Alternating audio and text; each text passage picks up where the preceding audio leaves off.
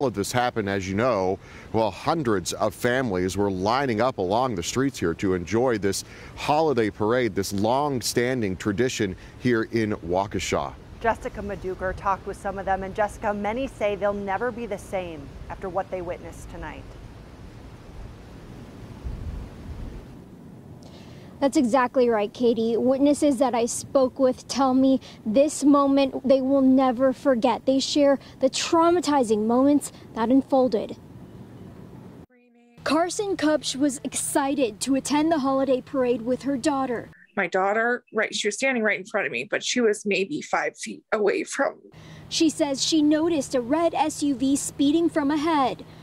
Must have been going, at least 40 to 50 miles an hour. Just came through, and I saw, maybe 3 people right in front of me get hit. I saw people right away run to the people that were hit and start doing CPR, and I saw people on the ground. There's blood. And it was really bad. Carson and her daughter are okay, but forever traumatized. Nearby on the same street, Martha and Merrill's bookstore. Owner Norman and his wife Martha were inside their shop during the chaotic moment. He says he saw a speeding SUV from his view as the high school marching band from Waukesha South High was playing. They just went through the band.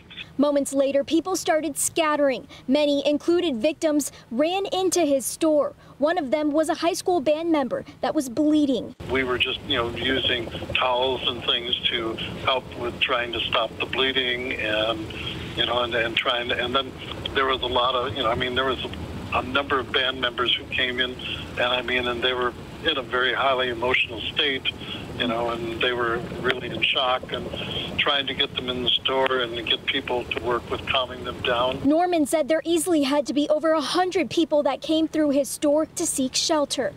You had parents who were frantically looking for their children and would come in the door and start shouting their name, just saying, is she in here or is he in here?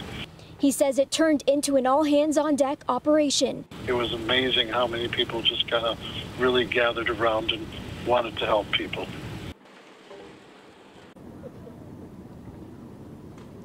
And Norman and his wife Martha are still helping. Their storefront on Main Street is still the scene of an active investigation. They are open. They are assisting officers, providing warmth, restrooms, as well as snacks. And they tell me they have no plans on heading home tonight. For now, live in Waukesha, Jessica Maduker, TMJ4 News.